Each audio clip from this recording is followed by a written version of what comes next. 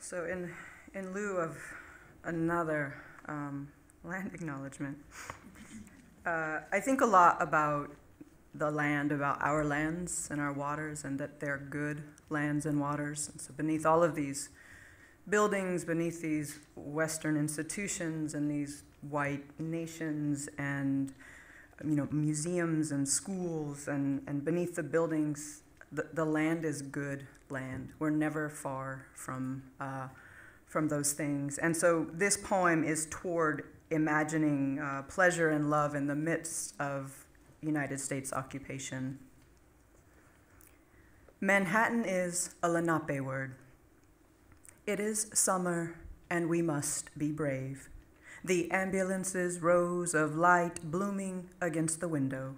Its single siren cry, help me. A silk red shadow unbolting like water through the orchard of her thigh. Her come in the green night, a lion. I sleep her bees with my mouth of smoke, dip honey with my hands stung sweet on the darksome hive. Out of the eater I eat, meaning she is mine colony. The things I know aren't easy. I'm the only Native American on the 8th floor of this hotel or any, looking out any window of a turn of the century building in Manhattan. Manhattan is a Lenape word. Even a watch must be wound. How can a century or a heart turn if nobody asks, where have all the natives gone? If you are where you are, then where are those who are not here? Not here. Which is why in this city I have many lovers. All my loves are reparations loves. What is loneliness if not unimaginable light and measured in lumens? An electric bill which must be paid. A taxi cab floating across 3 lanes with its lamplit gold in wanting.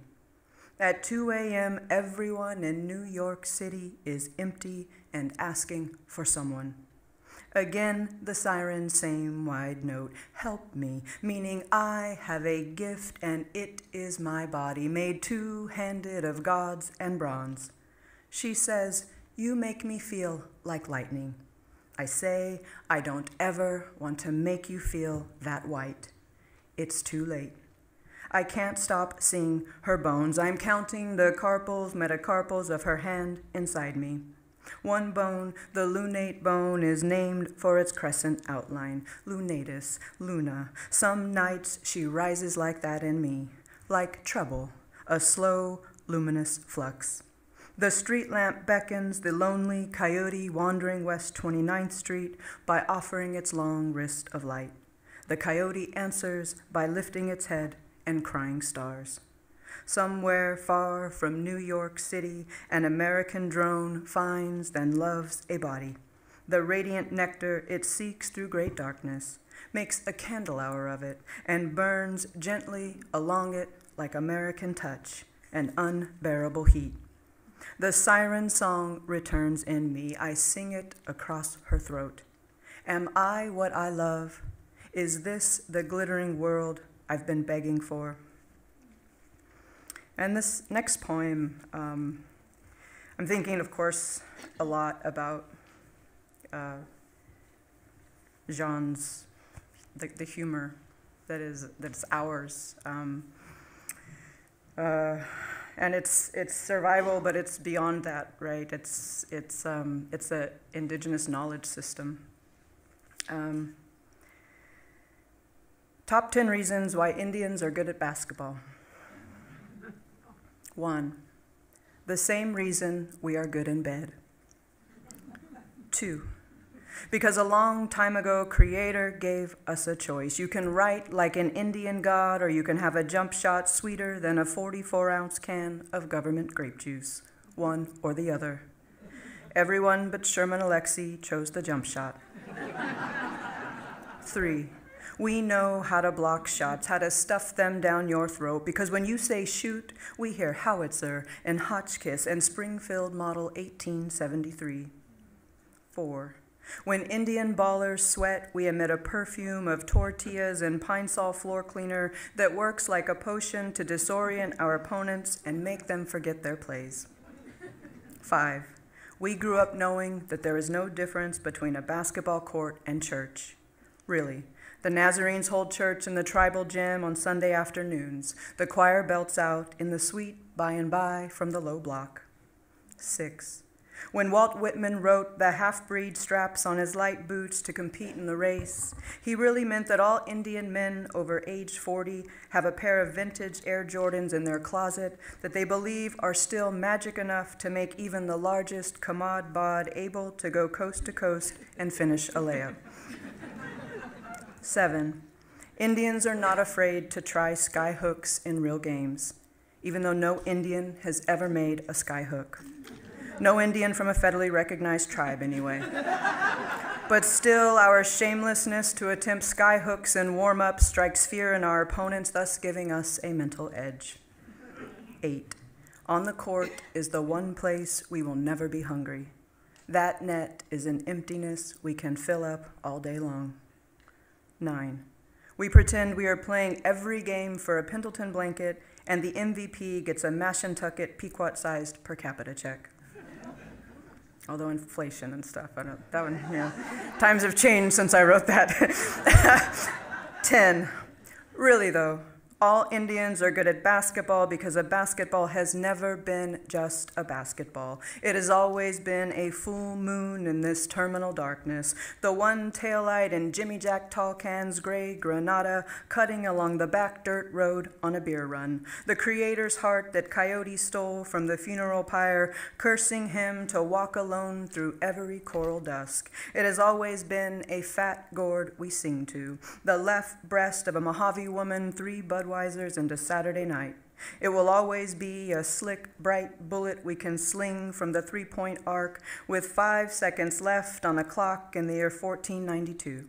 And as it rips down through the net, our enemies will fall to their wounded knees with torn ACLs.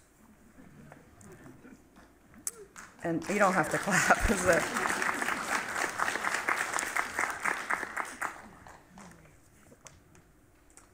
And this last one is a newer one, but I wanted to read it thinking toward your father's horses and thinking toward your horses. And you offered us pictures of home. I think Laura had taken one as well. So this is my home. So I wanted to leave you. This is where we come from. Vikwame Imanvench.